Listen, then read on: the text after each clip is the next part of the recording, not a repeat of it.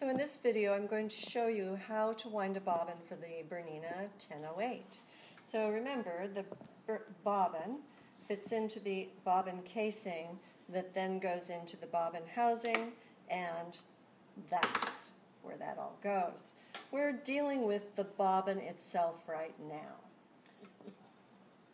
There are two styles of thread cones that we use, the smaller, lighter weight, and then the more industrial, heavier. This one fits here, and we wind a bobbin with it there, and we sew with it there. The heavier thread cone with more thread on it is too heavy to sit up here. It wobbles back and forth. If you're trying to sew with it up here, that's your clue. It'll wobble and the thread tension will not work. So we put this thread cone over here, and the thread feeds straight up into this guide and then over to the machine this way.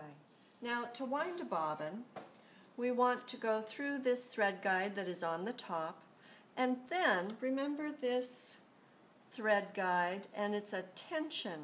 I'm putting that pin through to show you that bottom metal bit is on a spring, and the metal, pin is where we want the thread to go. So we want to put that in there. It's kind of like flossing your teeth.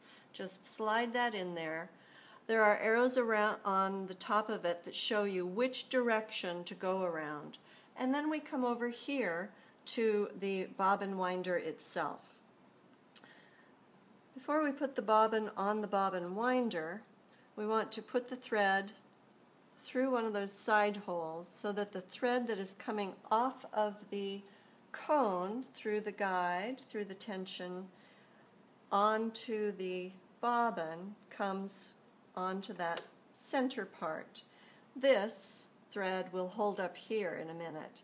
I'm going to snap that over into place, leave this here because I want to talk about the flywheel.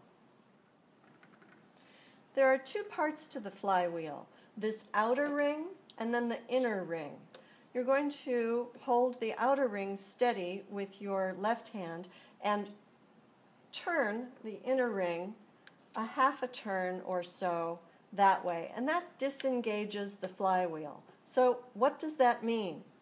Back over here, disengaging the flywheel means that the needle and the thread uptake lever have been disengaged, whereas usually when you're sewing they are rotating and the needle is going in and out of the fabric. Right now they're isolated. They won't move while we wind the bobbin. I'm going to hold on to this thread so it doesn't get sucked in and wound around, because that makes a mess. I'm going to hold this up.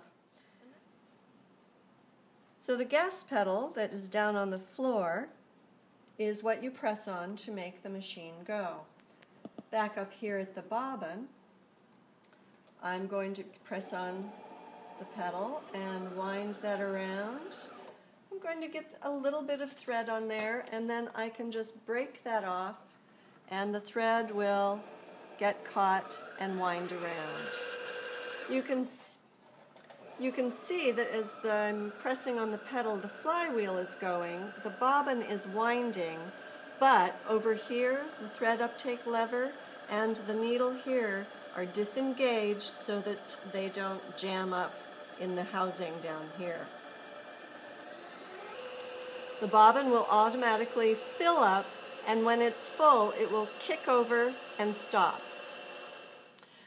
The bobbin will wind until it stops.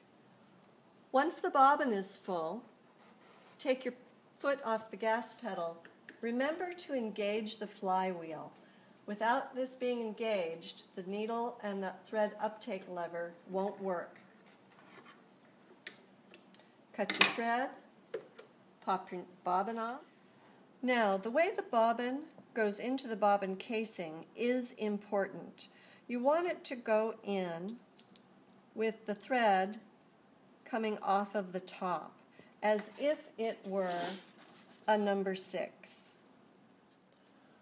On the bobbin casing, there is a metal slit and a piece of metal here that provides tension for the thread on the bobbin. So what we want to do is gently slide that thread under that metal plate and pull on the thread. When we're pulling on the thread, we can see that the bobbin is unwinding in a clockwise position. That's exactly what we want. Remember that lever on the other side? Right here on that lever, as if my hand were the lever, right there is a little helping finger that holds on to the inside of the bobbin so that, oops, see, that doesn't happen. I'm going to put that in, slide it under, pull. The bobbin is going in the clockwise position. I'm going to carefully hold that in place while I lift the lever and engage that inner finger to hold on to the bobbin so it won't fall off and roll off under a table. Then the center of the bobbin fits on this sprocket here. This little finger points up to the ceiling as if to say, we're number one, and that slides in, and there should be a satisfying click if it's in place. You don't want long tails, so you just cut those off. And that's how you wind the bobbin and how to get it back in the machine. In the next video, I'll show you how to thread the machine and how that engages here.